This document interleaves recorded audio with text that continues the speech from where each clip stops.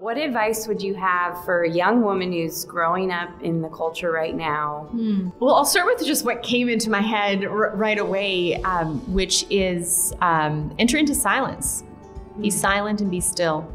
God often speaks in whispers. We want often the angel at the foot of our bed and the booming voice, but he often is whispering. And if we fill our minds and our lives with too much noise and too much activity, we might not be able to hear that still small voice.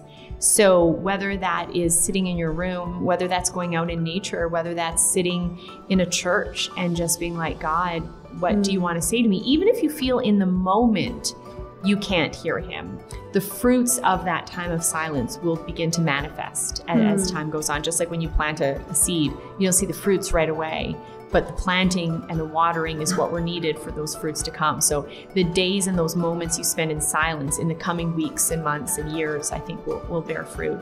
The other thing is surround yourself with like-minded people who, and when I say like-minded, especially maybe you're struggling in some areas, surround yourself with people who are living the gospel the way that you want to live it, and hopefully are living it, but we all are going to struggle. So make sure you're surrounded by people who will lift you up and bring you closer to the Lord. So we want to always be growing and maturing spiritually as well as physically. And so you want to be surrounded by people that are going to help you do that.